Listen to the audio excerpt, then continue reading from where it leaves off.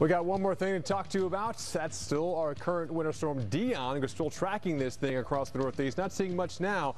We're also watching moisture coming in from the south. That's going to spread it across the area, bring you more snow. Baltimore, we're talking about day 4 in the storm con. Snow beginning as we head towards tomorrow morning. Could be very heavy at times.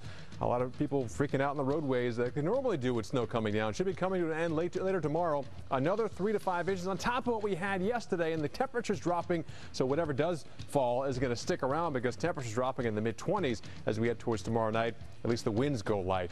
Meanwhile, Philadelphia, we also have snow coming in time for your morning commute, and we could see another 3 to 5 inches on top of the 8 we saw yesterday, and temperatures here will stay in the 20s as well. Hey, stay with the Weather Channel. Back-to-back episodes of Highway Through Hell start in just seconds. Then stick around for an all-new episode of Coast Guard Alaska. That starts at 10 p.m. Eastern Time. This time on the Highway Through Hell. It's burning up good. A truck fire Another Coca-Cola barbecue engulfs a trailer full of cat food. It's a pretty serious flame.